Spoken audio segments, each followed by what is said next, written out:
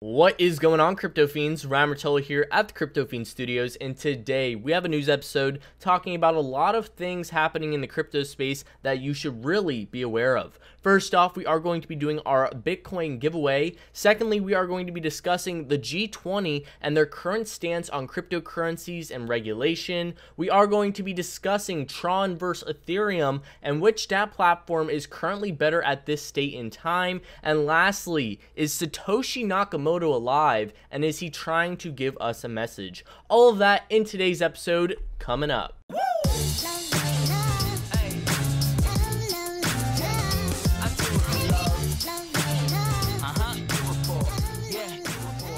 So we have a lot to talk about today, but before we get into anything else, I just want to say thank you to all you crypto fiends for supporting the channel. Whether you're leaving likes on the videos or comments down below, it all means the absolute world to me. So thank you so much. So first off, we are going to be doing our Bitcoin giveaway.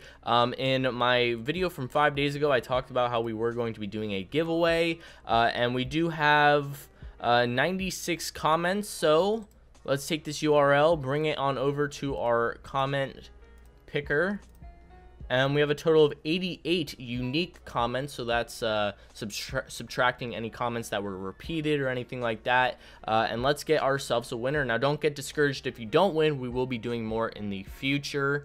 And our winner is Jenny Aurora. After watching this video, I don't want to see any other YouTuber. There is everything in it. Thank you so much for your precious information. Thank you so much, Jenny. That is a very nice comment. I greatly appreciate it. And congratulations, you did win $25 in Bitcoin. I will be sending that over to you probably right after the posting of this video. And I will also leave a comment on your comment to make sure that you know that you won and all that sort of stuff. So our first piece of news today is going to be discussing the G20 and their current stance on cryptocurrency regulation and taxation. Now, if you're not familiar with the G20 is an international forum for governments, officials, and central bankers from the world's 20 largest countries. Member states represent 85% of global economic output and 66% of the world's population and 75% of international trade. So it's safe to say that the G20 is the largest forum in the entire world. Now, pretty much with this forum, what it's used for is all these government officials and central bank officials join together to discuss issues happening around the world and try to solve these issues. And in their recent meeting, the recent forum, they discussed cryptocurrency regulation and taxation. Back in July of 2018, a couple months ago, the G20 was very assertive in saying that cryptocurrencies do not pose a threat to global financial systems. However, they have persevered in monitoring developments in the industry. As with most nations and central banks, the greatest concern is money laundering, so AML and KYC regulation will be at the forefront of any discussions and decisions. So recently in their meeting, we will continue to monitor and, if necessary, tackle emerging risks and vulnerabilities in the financial system, and through continued regulatory and supervisory cooperation, address fragmentation. We look forward to continued progress on achieving resilient non-bank financial intermediation. We will set up efforts to ensure that the potential benefits of technology in the financial sector can be realized while risks are mitigated. We will regulate crypto assets for anti-money laundering and countering the financing of terrorism in line with FATF standards, and we will consider other responses as needed. So as of right now, the G20 has not come out with any official statements saying this is the rules, the regulations, and the taxation of cryptocurrencies. Now, when it comes to the taxation, that of course is going to vary country to country, but if this does sort of happen where the G20 says, okay, this is our stance on cryptos, this is the regulation, this is what needs to be happening, we are going to see a big change in cryptocurrencies. Not necessarily for the worst, but you are going to see a more centralized sort of space when it comes to exchanges, KYC information, all of that sort of stuff. So the days when it comes to sort of being in the dark in cryptocurrencies and keeping stuff to yourself, your personal information, that may be disappearing very soon.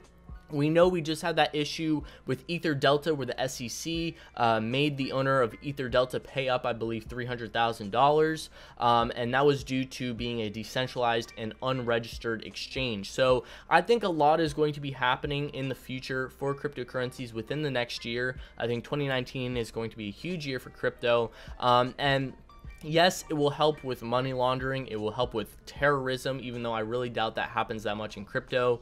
And that's where we currently stand. I gotta say, it will be nice to have a clear understanding of the rules, regulations, and taxation of crypto, so us investors don't have to run into any issues in the future. We can understand what needs to be done and have a clear layout of what needs to happen when it comes to that sort of stuff. So that's what we can expect in the future. Between 2019 and 2020, we will be getting an official statement saying, okay guys, these are the rules and the regulations, and these are the tax laws for cryptocurrencies. Now again, this can vary country to country, but as it seems right now, the G20 is sort of unifying this regulation all together in crypto. So that's where we currently stand with the G20. I know it can sound kind of scary and not that exciting that you have to go through with tax laws and regulations and KYC, but I mean, you can't really escape it unless you go to Iraq or something like that. So that's where we currently stand. Next up, we are going to be discussing Tron versus Ethereum. Tron surpasses Ethereum in dApp usage. Tron makes headlines once again as it becomes the most popular decentralized app platform in the world. According to the data seen on dApp Radar, a website that tracks insights and information about all existing dApps, Tron dApp usage has exceeded that of Ethereum's on November 29th of 2018. Not only has Tron surpassed Ethereum in the number of dApp users, but they also exceeded the number of transactions and transaction volume through dApps. dApp statistics. IDEX, an Ethereum-based decentralized exchange and once the most popular dApp in the world, has been surpassed by Tron Bet. Tron Bet is a decentralized gambling app, and it beat out IDEX in the terms of number of users and 24-hour transactional volume. dApp Radar reported that Tron Bet had a 24-hour transactional volume of 200 million TRX, or $3.5 million, while IDEX only had a 24-hour trading volume of around $300,000. It surpasses Ethereum's top dApp by a long shot. The top 15 Tron dApps are related to gambling, while the other 3 are gaming dApps.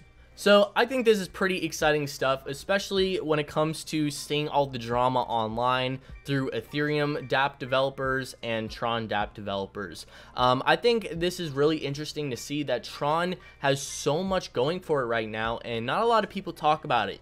Even me personally, I have never really been a big fan of Tron. I always sort of thought of it as a joke or not legit for a handful of different reasons, but after really looking into things and seeing this, that they have more users than Ethereum right now, and their #1 dApp is beating out IDEX, a cryptocurrency exchange, by a long shot. This is definitely something to keep an eye on with Tron in the future. Tron could become a major leader in the cryptocurrency space when it comes to decentralized applications. I also really like how they're really focused on the gaming industry, and that's something you really don't see that much in dApp platforms. The majority of times, like Ethereum, you see dApps being created for every such thing, but it seems like Tron is really focusing on gaming. They even just donated $100 million to gaming on their dApp platform. So I'm very interested to see where this thing goes in the future. I am considering making an investment in Tron. I'm currently not invested in Tron, but that is one I am going to be keeping an eye on and maybe making a position very soon. Considering the price right now for Tron is very, very nice. Tron hit an all-time high of almost 29 cents. That is absolutely ludicrous, and they're currently at about 1 penny right now. So definitely not the worst time to consider jumping into Tron, but again, not financial advice, guys. This is just one I am going to be keeping an eye on in the next couple of days or so, and possibly making a decision. If I do make a decision, of course I will let you know in a future video. So our last news today, we are going to be discussing Satoshi Nakamoto, and Is he alive? Is he coming back from the dead? Is he trying to tell us something that we don't know? Is he trying to warn us? What is going on? So a couple days ago, Satoshi Nakamoto's account was active for the first time since 2011.